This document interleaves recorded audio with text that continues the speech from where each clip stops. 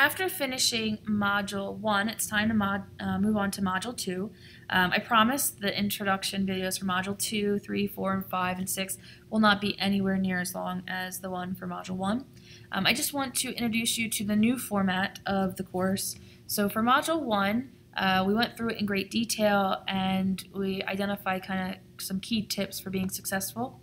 Module 2 is very similar in the formatting of Module 1, but it is slightly different. This format of Module 2 will carry on to the rest of the lectures, the modules. And so the first thing you should do when you start a module is I would like you to read through the couple paragraphs of information that I've provided.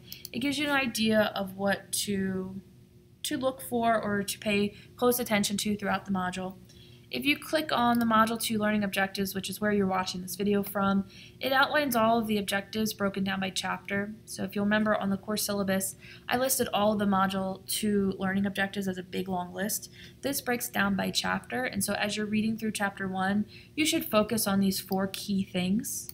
The textbook is 400 and some pages, and we are going to cover as many of those pages as possible, but at the level that we're at in Photoshop, there are some things that are more important at this point and some things that are not as important, that will become important in advanced Photoshop classes.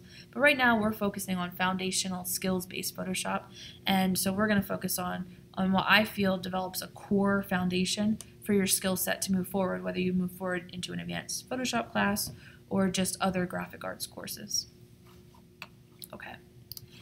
Once you read the module learning objectives, it is my recommendation that whenever you start a module, the very first thing that you should do is you should click on any projects. And so module 2 just has one project. So you should click on it and you should read through the project. Now, there are going to be different levels of skill set in this class from student to student. And so you might read through this and think to yourself, I don't know any of that. And that is where you're expected to be. So if you know anything that's on this page, you just have a head start. But if you're reading through this and you're like, I have no idea how to do any of this stuff, that's okay. But you should read through it and you should start to look for things as you're going through the chapters. And so item number 2 here says, if you have not already done so, please change your Photoshop color space to North America Prepress 2 via the color settings dialog box. Hint, use the edit menu. If you get a prompt at any time during this activity to change a color space, you should do so. Every file you submit for grading in ART 1280 should use the North America Prepress 2 color space. That probably means absolutely nothing to you right now, but if you have this idea that you're looking for North America Prepress 2 or you're looking for color space, as you read through Chapter 1, which is the first requirement of this module, you will find information on color spaces, and you'll be able to then say, oh, now I can write down how to do that because I know I'm going to have to do that for Project 1. You may even want to start the project and do the project alongside your reading because as you come across things, you'll be able to do them.